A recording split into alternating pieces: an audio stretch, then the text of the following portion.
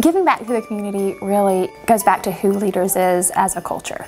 Really, the credit union culture started with people helping people, and that means not just helping them within the four walls of the credit union, but also helping our community as well.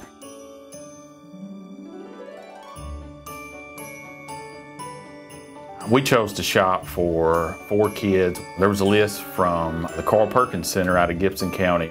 I just think it's awesome to see those kids, just to put a light in their eyes and a little bigger smile on their face. They do a lot for our community. They're always giving back, and this is just a way that we've chosen where we can give back. We're part of the community. We're a community credit union. We've been in Jackson for 65 years, and who better to help than our friends and neighbors? We want to give back to those who help build us, and we want to show our appreciation to always give back to them. That's what Rife us for. Being in the real estate department, we obviously think homeownership is very, very important. We wanted to do something that helped support families and getting homes. Any way that we can give back to our community, and we're happy to do it. It's just so rewarding to give back to the community and be involved in all the different organizations. We've been given so much, and we just wanted to help the people that are less fortunate. It's important to give back to the community. I think it allows us to combine resources to help others, and it allows us to meet other people in our community who make such a great impact.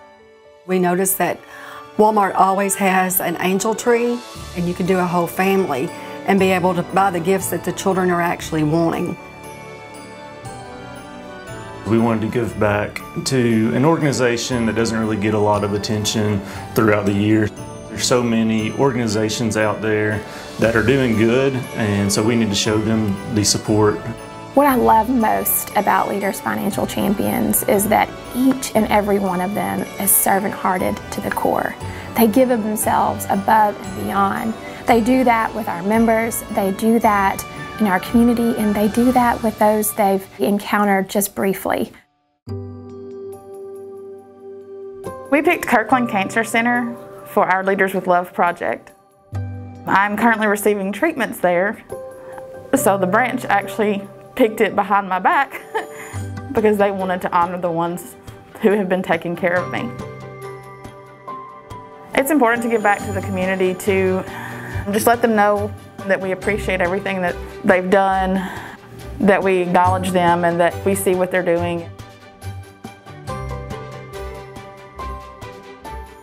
What's stronger for one is stronger for all, and the stronger we are, the better we are.